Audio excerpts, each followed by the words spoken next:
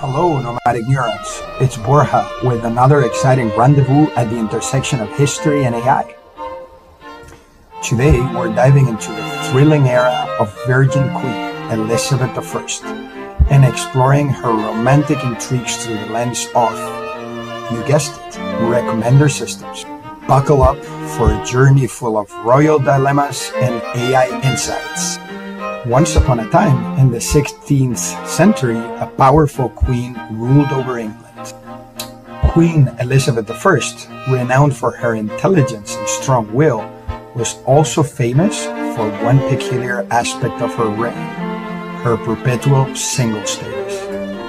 Despite a parade of eligible bachelors from the noblest of families across Europe, Elizabeth remained steadfast in her decision to stay single, earning her the nickname of the Virgin Queen.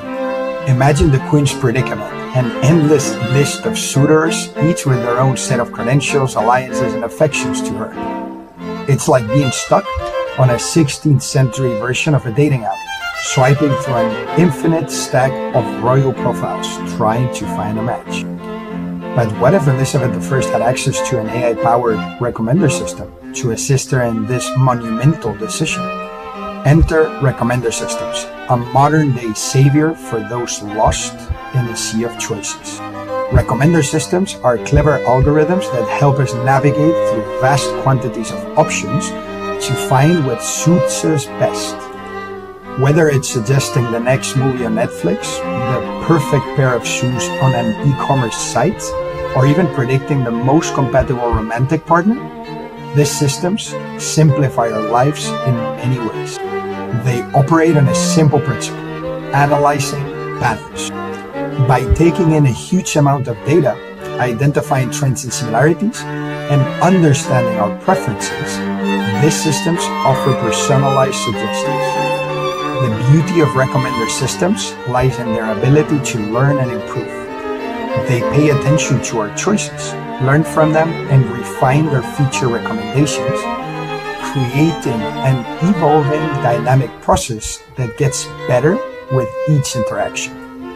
Now, let's transport this technology back to the Elizabethan era. Imagine the AI recommender system fed with data on the various noblemen vying for Elizabeth's hand. It analyzes their political alliances, their personal attributes, and perhaps even their taste in 16th century sonnets. The AI would then generate a ranked list of suitors, each with a compatibility score attached. And here comes the comical twist. Picture our Virgin Queen scrutinizing the AI's recommendation with a skeptical eye, expertly finding fault with each option. Too ambitious, she'd dismiss one. Lousy taste in music, she'd critique about another. The AI, in turn, would learn from each of these rejections, adapting its algorithm and coming back with new suggestions, only for Elizabeth to invent more ingenious excuses to remain single. Through this narrative, we see how an AI recommender system, even in a setting as unorthodox as the Elizabethan court, could potentially guide decisions, aiding in making choices that are informed, data-driven, and personalized. And there you have it, nomadic neurons. Today, we travel back to the 16th century, navigated the romantic intrigues of Queen Elizabeth I, and delved into the fascinating world of recommender systems. We hope you enjoyed this fusion of history and AI, and we encourage you to keep thinking about how technology can rewrite history. Don't forget to like and subscribe for more exciting AI adventures. Until next time, stay curious and keep exploring.